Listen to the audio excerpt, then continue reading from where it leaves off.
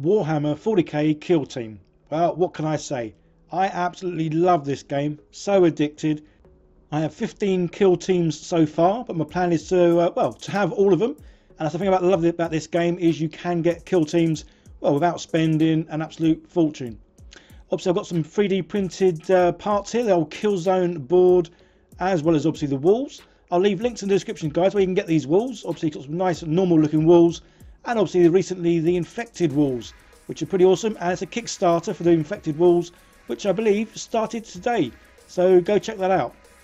Obviously having the 3D printer means I can print out so much more of my stuff for my Warhammer 40k kill teams, and that's exactly what I'm going to be doing today. So as you can see here, I've got some little markers that I use, obviously 3D printed, as well as little markers to indicate the people's health. I've got my little laser line, which I like just for line of sight. I say, yeah, I really am so hooked on this game. Yeah, me and my mate play every week, and we change the board up, and we do a bit of the old, well, we play Capture the Flag. And this orc is my most recent team, the Traitor Orc Marines, which is pretty cool. So obviously when you buy the game, you have to work out obviously distances where the guys can move, as well as how they shoot, and dash, and all the rest of it. So you use these little markers. These come with all the kill teams, so I've got this on the basic kill team as well as the Into the Dark kill teams. And yeah, obviously there's basic markers with colours on to represent sort of distances. And obviously you kind of get quite a few of these the more kill team sets you buy. And yeah, they're all right, nothing special. But obviously I've recently come across, well, this. And as you can see, it's a whole variety of markers. And yeah, they're just awesome. And these are by Thunderhead Studio. I'll leave a link down below, guys. Go check them out. Do a whole variety of, well, 3D printed stuff, which is awesome. But I'm sure you eagle-eyed spotted people out there will see the ones that I instantly wanted to use. And it's the lovely orc-faced one. So yeah, this is the one that I 3D printed. And as you can see, it comes fully supported, which is awesome because I am just pants at putting supports in. Obviously, there's one sort of side here. But on the reverse is the other side, so you just print out two of the same.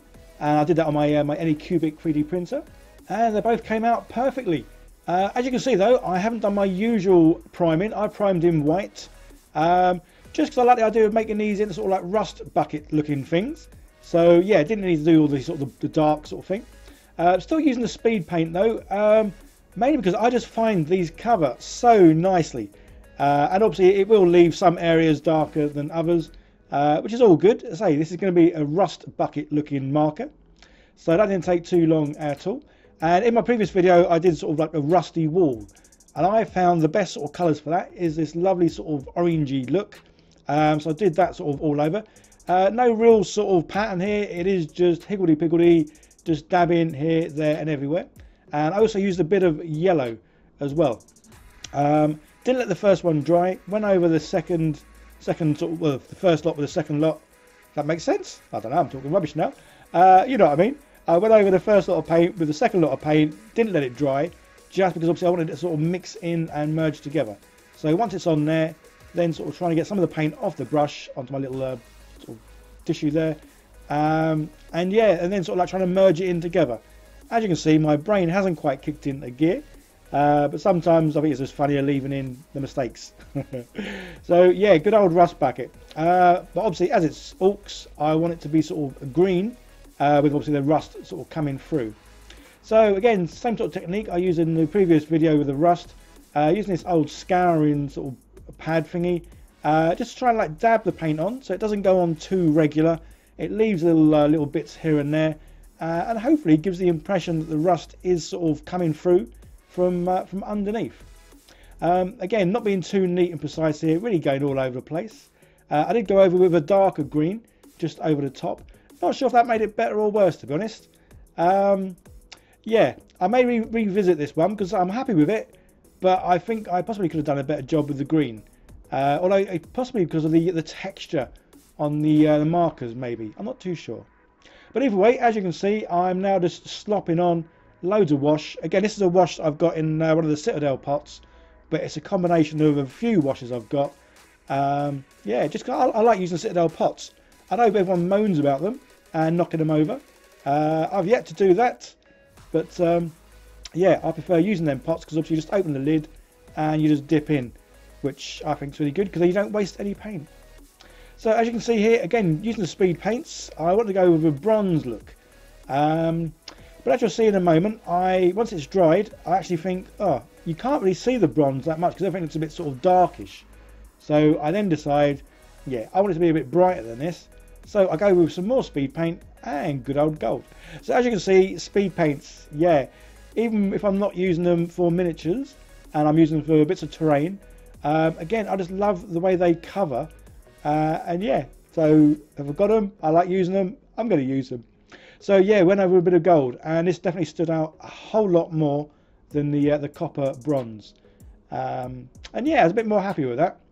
And then, say, obviously got the black and white checker things here, as well as the numbers. Obviously these numbers are generally painted, well, in the other markers they don't actually have numbers.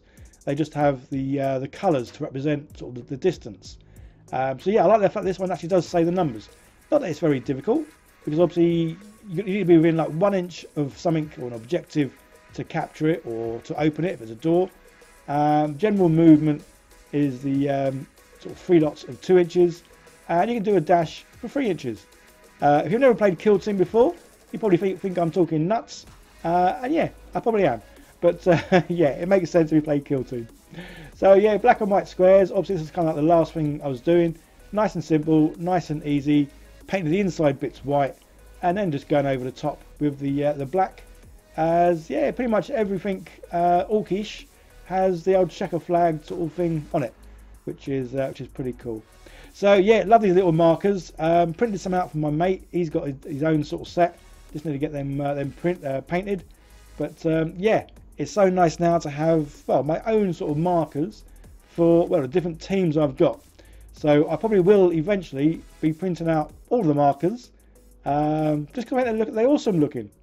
So don't forget to check out Thunderhead Studio, link down below, as well as links to, say, both the terrain parts you can see on my Killzone board.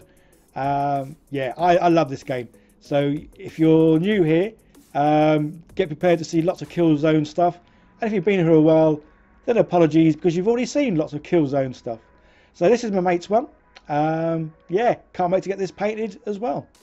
I think I was going to keep this one simple with the black, obviously the main sort of background colour, and then any raised areas I'm going to do in a gold, and then obviously paint the colours in their numbers. So guys, let me know in the comments if you know anyone who does anything awesome to do with kill teams, 3D printed wise, as yeah, I just love 3D printing stuff, especially if it is for a game that I'm going to play lots of. Big thank you to all my patrons as well as Chaos Cards for helping support the channel. Links down below, you get a discount from Chaos Cards, guys. Okay, like, share, subscribe, all that good stuff. I'll see you in the next one. Bye for now.